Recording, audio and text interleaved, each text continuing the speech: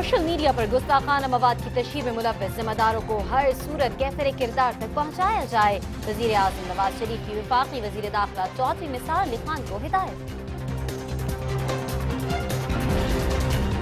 वज़ीर आज़म नवाज शरीफ से army chief general Qamar Javed Bajwa की मुलाकात। भारतीय जासूस कुलभूषण यादव के हवाले से कोई भी दबाव कबूल न करने पर इत्तफाक। वज़ीर आज़म ने ऑपरेशन रद्दुल फसाद में कामयाबियों पर इत्मीनान का इजहार किया। मुल्क भर में ऑपरेशन रद्दुल फसाद कामयाबी से जारी। जनूबी वजीरिस्तान और अपर दी में कार्रवाई के दौरान भारी मिकदार में असलहा और धमाका खेज मवाद बरामद।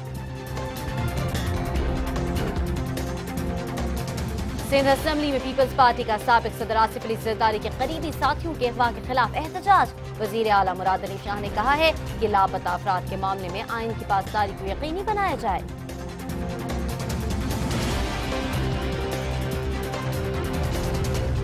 विफाकी काबीना ने हज पॉलिसी 2017 की मंजूरी दे दी।